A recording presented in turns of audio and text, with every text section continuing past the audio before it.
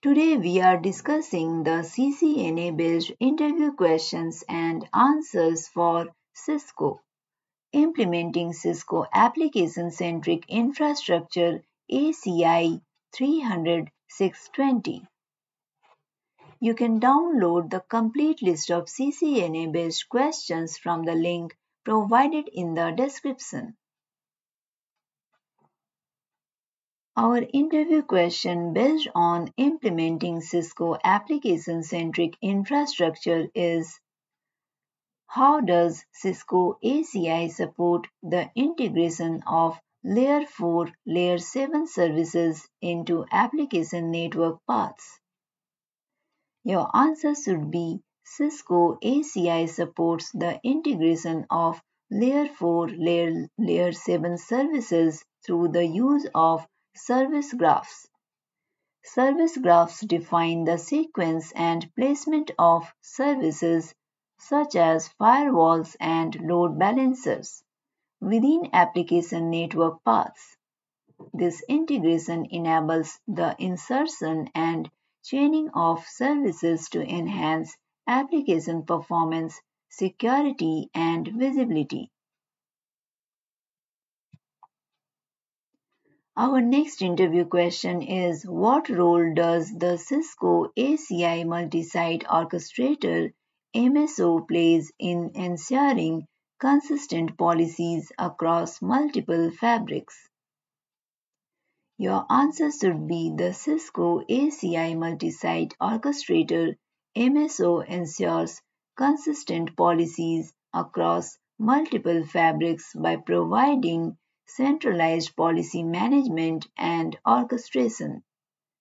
It allows administrators to define and enforce policies uniformly across distributed ACI fabrics, maintaining consistency in application behavior, security, and connectivity.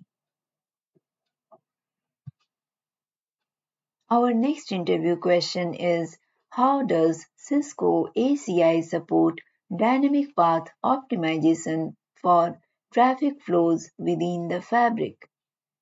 Your answer should be: Cisco ACI supports dynamic path optimization through the use of dynamic load balancing policy groups (LBPGs).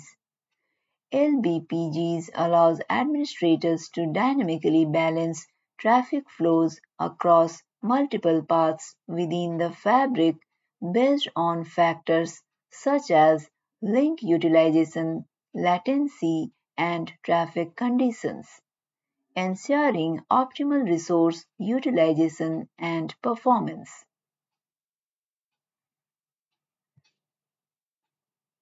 Our next interview question is: what is the purpose of the Cisco ACI multi-site controller MC in a multi-site deployment? Your answer should be: the Cisco ACI multi-site controller MC serves as the central point of control for coordinating policies and configurations across multiple ACI fabrics in a multi-site deployment. It works in conjunction with the multi-site orchestrator MSO to ensure policy consistency, manage inter-site connectivity, and provide visibility into the overall health of the distributed fabric. Our next interview question is: how does Cisco ACI provide support for end-to-end network segmentation and isolation across the fabric? Your answer should be: Cisco ACI provides support for end-to-end network segmentation and isolation through the use of bridge domains (BDs), endpoint groups (EPGs), and contracts. By defining separate BDs, grouping endpoints into EPGs, and specifying communication rules in contracts, ACI ensures that traffic is segmented and isolated according to application requirements.